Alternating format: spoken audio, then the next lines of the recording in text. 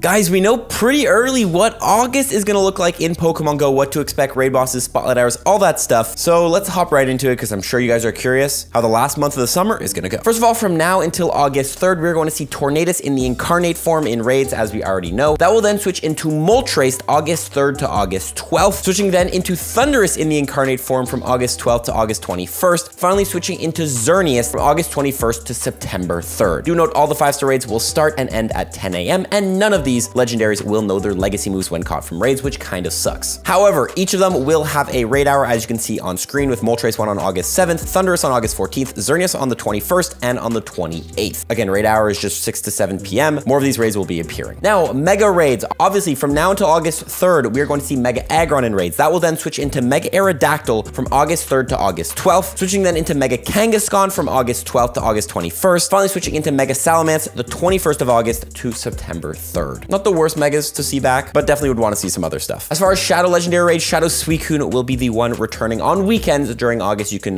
take down Shadow Suicune in Shadow Legendary Raids. Okay, Spotlight Hours. Every single Tuesday from 6 to 7 p.m., we see a certain Pokemon in Spotlight Hour with a bonus. The Spotlight Hours for this month are going to start off with Drillbur on August 6th with a bonus of 2 times Catch XP, a great one there. Lileep will be on August 13th with 2 times Catch Candy. Mankey will be returning Spotlight Hour August 20th with 2 times Transfer Candy. That's a great one to play, honestly, because Annihilape is so good right now, and 2 times Transfer Candy, which we always wait for. And then Magnemite on August 27th with 2 times Evolve XP. Honestly, not a bad bunch of Spotlight Hours this month. Finally, this with other events for the month, starting off with Adventure Week going down August 2nd to the 12th. Should be a pretty good event. We should be getting news about that soon. Usually Adventure Week is a great event during the summertime. Then August 8th to August 12th is going to be the Adventure Week Taken Over event. So yes, probably a Team Go Rocket event being introduced here. We haven't seen one of these in a long time. And that's going to go along with a Shadow Raid weekend August 10th to 11th. Most likely Shadow Lugia is going to be returning because that was in the trailer for the season. So get ready for a fun Shadow Raid weekend and Team Rocket Takeover event. We could definitely see Shadow Rayquaza coming to Pokemon Go because we just had Groudon and Kyogre, so theoretically Rayquaza could be coming. Anyway, that will then go into August 16th to the 20th, the 2024 Pokemon Go World Championships and Go Battle Week Shared Skies event. So yes, an event about PvP going down with the